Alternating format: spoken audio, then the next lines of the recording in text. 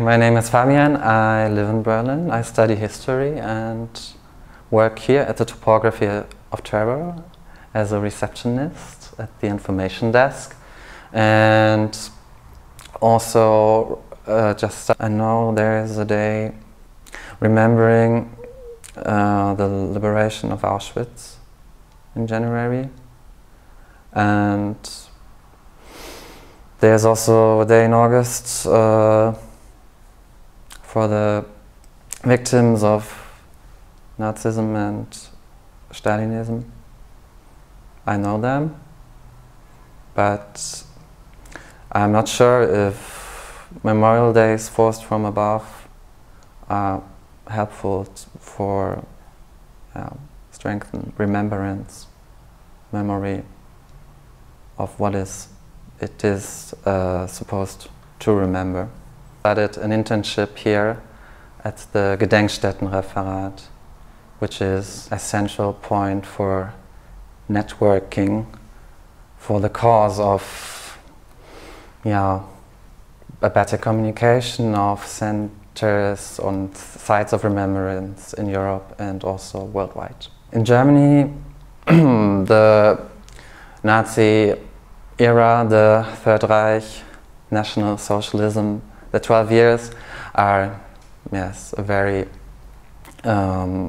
important topic.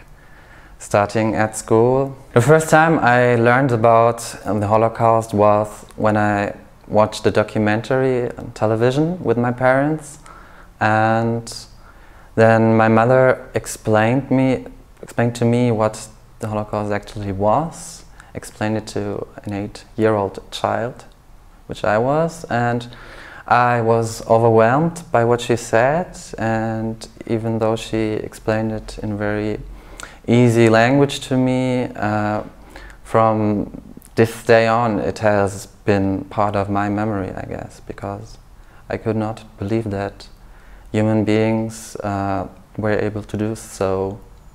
And of course the crimes of the Nazis are an omnipresent issue at school. You talk about National Socialism in every subject except for sciences probably, but you treat it in history, of course, then in German when you do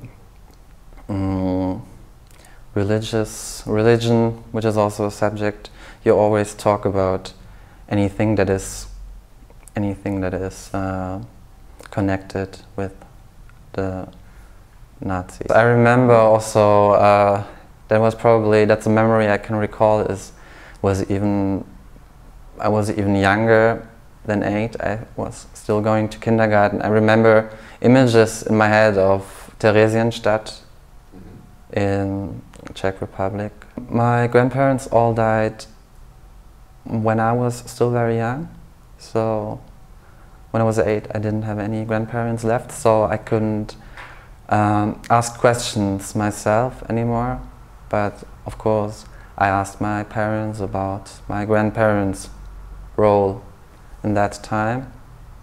And also I got some letters that my grandmother wrote when Dresden was bombed. She lived there. So it's important for me to have these family-related sources, yeah, to have them, to study them, to think about that. But I think there's a tendency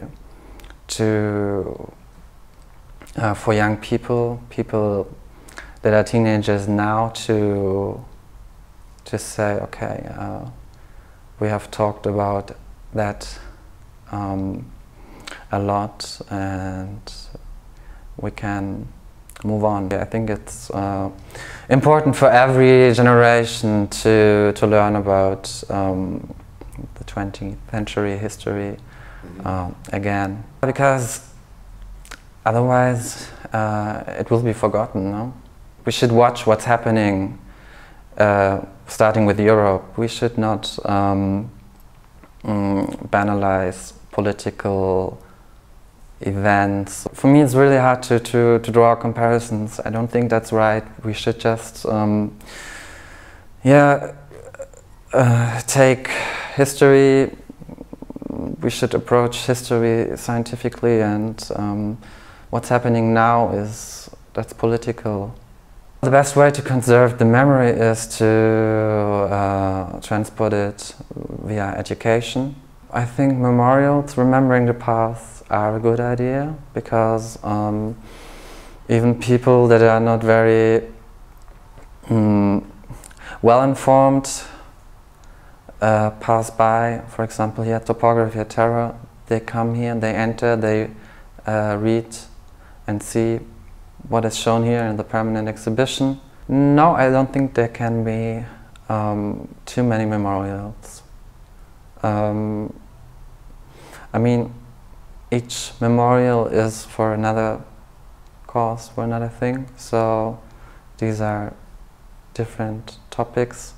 A memorial addresses these days are commemorated, but not by the common people. It's set up in a frame of rights, so that's what it is.